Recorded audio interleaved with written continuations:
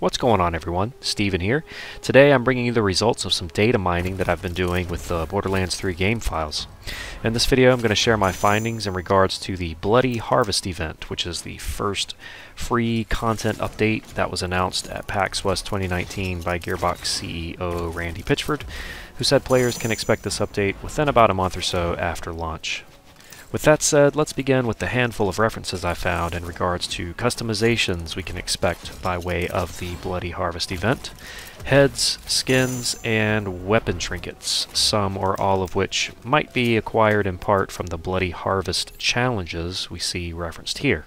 Now, for those of you who have no idea what these references are or what they mean, think of a filing cabinet chock full of accurately labeled folders that have corresponding files in them. If you wanted the files from a specific folder, then you could go find that folder by the label on its tab. These types of references, commonly called strings, are more or less the same thing for a game in how and where it references specific data. Moving on, here are references to two types of Bloody Harvest ghost enemies, the Haunted Punk and Bloody Harvest Ghost. That's about all I could glean from them in the computer memory surrounding those references, so we'll just have to wait and see what these enemies are made of. Next up, we have references to Bey Licks, the AI trapped inside of a teddy bear that's voiced by rapper Ice-T. Here we can see some sort of dialogue event related to Bey Licks, a ship, probably the Sanctuary 3, and the Bloody Harvest event.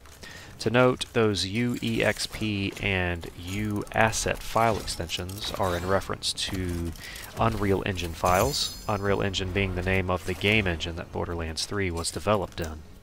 Up next, we have some comical text references to the Bloody Harvest, my personal favorite being the pumpkin spice flavored water. These seem like quotes that will actually be spoken by a player or perhaps an NPC, but as with the ghost enemies, we'll just have to wait and see how they shake out. Now, if you think you're going to unlock this event before it's officially released, you'll be disappointed to know that I unpacked all of the game files and discovered that hardly any of the requisite files for the event appear to be present. For starters, the Bey Licks files I noted a minute ago are just references to file names that will presumably exist once they include the event in an update. Also, here we see a handful of references to a patch DLC folder, which includes a Bloody Harvest subfolder.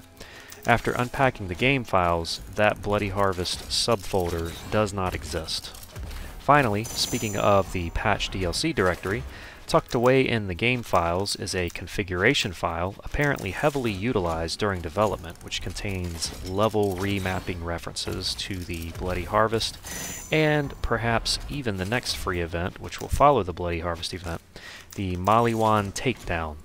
In his PAX West 2019 announcement, Randy Pitchford said that the Maliwan Takedown was akin to raids from Borderlands 2, so perhaps this is a leftover reference that has since changed, or perhaps this reference is something different altogether.